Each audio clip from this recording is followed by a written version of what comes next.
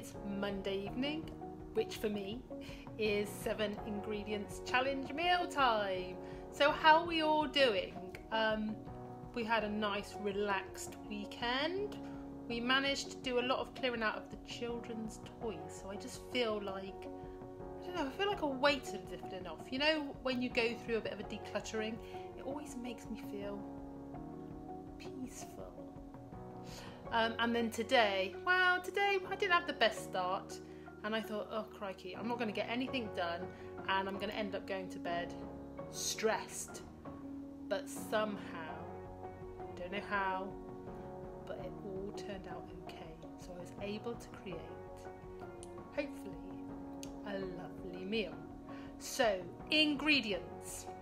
We had pasta, runner beans, butter beans, boiled ham, which I actually got gammon and I've made into ham, eggs, avocado and sour cream. Tesco's didn't have any runner beans, believe it or not, and I know Amanda White is going to say to me, the lady who suggested it, that she's got some and she could have given them to me, but hey ho, I've used green beans instead. So those are the only two sort of substitutes. So let me show you what I've made, and then afterwards we'll have a bit of a chat. Here we go. So we have ham, gammon, smoked gammon, which I've cooked in the oven with a nice fried egg. I love a runny yolk. I don't understand hard-boiled eggs. I like a runny yolk. I like to dip in the runny yolk. Enough of that. Then I've made a type of hummus using some of the butter beans, half an avocado, sour cream to get it nice and creamy, and then salt, pepper, lemon juice and olive oil. And then here we have a warm pasta salad, which, as you can see, is simply the pasta, the butter beans and the green beans. But top tip, you know I don't like to waste juices and flavours and getting maximum flavour out of everything I cook, because I only have 7 ingredients. So I used the juices from the gammon that I'd roasted in the oven to add extra flavour into my pasta salad. And then on top of that, I put a bit of lemon juice in, because lemon juice is very good for actually bringing out the flavour of foods. So there we have it. Back to me.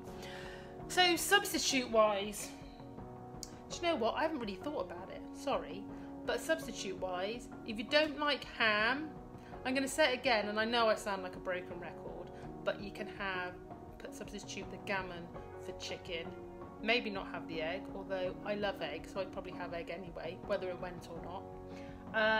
Vegetarian, not 100% sure. So any vegetarians and vegans, please, I'd be grateful of your suggestions. And I suppose, actually, I would say if you wanted a fish substitute, I would go for a white fish. Again, quite meaty, so I'd say haddock, maybe cod, oh dear, hake. Hake would be good. And monkfish, so something, you know, that has real meatiness to it, and also that naturally has a nice flavour. So that's why I and ahed about cod, because cod, it's a nice fish, but it's a bit like chicken. It hasn't got a lot of taste unless you do something to it. Anyway, that's me.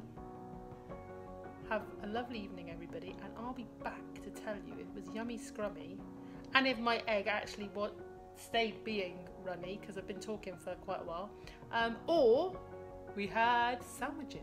See you later.